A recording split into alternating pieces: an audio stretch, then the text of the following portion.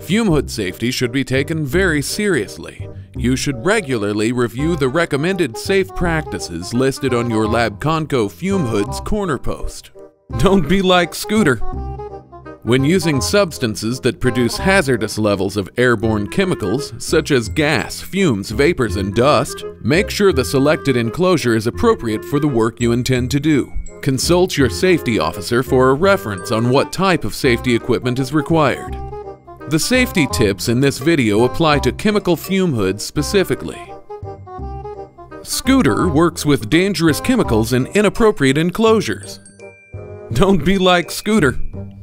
Do not place your head inside the hood. The fume hood interior should be considered a contaminated space at all times. Don't lean into the contaminated fume hood like Scooter. Minimize drafts and sudden movements in front of the hood, because turbulence generated in front of a chemical fume hood can cause loss of containment. Locate hoods away from heavy foot traffic. Don't be like Scooter. Work a minimum of 6 inches inside the hood. Potential loss of containment increases significantly at distances within 6 inches of the plane of the sash. Place all hazards beyond this threshold. Don't keep your work dangerously close to the front of the work surface, like Scooter. He's living on the edge. Elevate equipment above the work surface. Elevated apparatus is much less obstructive to the airflow through the hood. Equipment left flat on the work surface interferes with airflow needed below to efficiently clear contaminants. Don't block airflow with equipment like Scooter. Keep sill and baffle unobstructed. The sill or airfoil of the hood is critical to containment, so avoid blocking it. All of the airflow through the hood eventually moves through the baffles at the back. Obstructing these baffles can cause uneven face velocities and potential loss of containment. Don't block the airfoil with notes, reminders, and other obstructions like Scooter. Do not use the hood for storage. Because hoods work more efficiently without obstructions, keep unneeded objects to a minimum. Chemicals should be capped and stored in the appropriate chemical storage cabinet. Scooter keeps things that he needed long ago and things he might someday need in his fume hood. And that thing. What's that thing?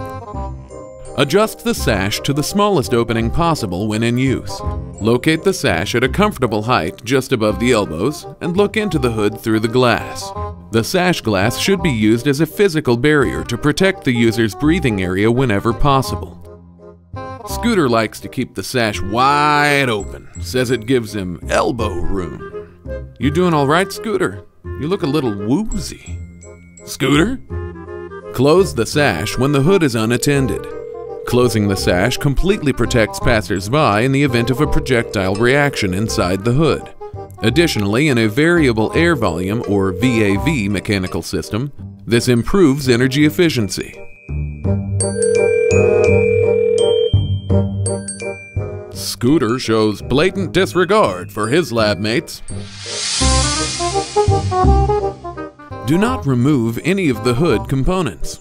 Multiple components of a chemical fume hood are designed to manipulate airflow into and through the hood.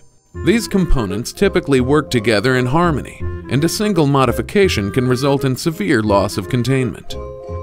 Scooter fancies himself something of a fume hood engineer, and he likes to make changes on the fly. Don't be like Scooter. Do not place flammable solvents near heat, flame, or sparks. If flammable materials and heat sources must coexist in the same hood, take great care in work practices and separate them as much as possible to avoid an accidental fire. Scooter recklessly places flammable solvents near heating devices.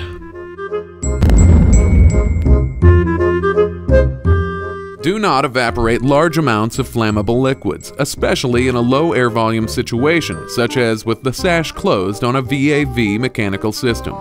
Minimize the evaporation rate of flammables by keeping the vessels covered whenever possible. Scooter is a sucker for convenience, so he leaves flammable agent containers wide open. See you tomorrow, Scooter.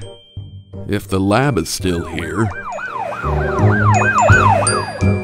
Wipe up spills immediately. Spilling a solvent increases its surface area, evaporation rate, and probability of exposure. Scooter must think his mother works in the lab and will clean up after him.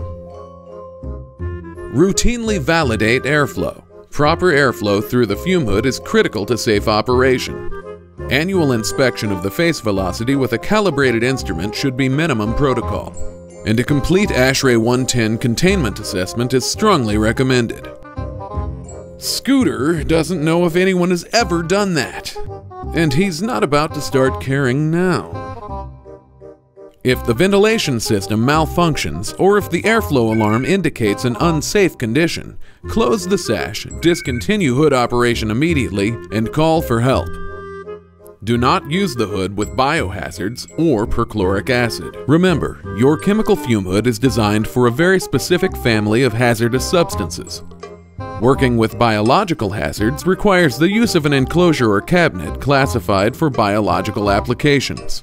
The use of perchloric acid requires a fume hood designed and dedicated to the use of this specific, very hazardous chemical.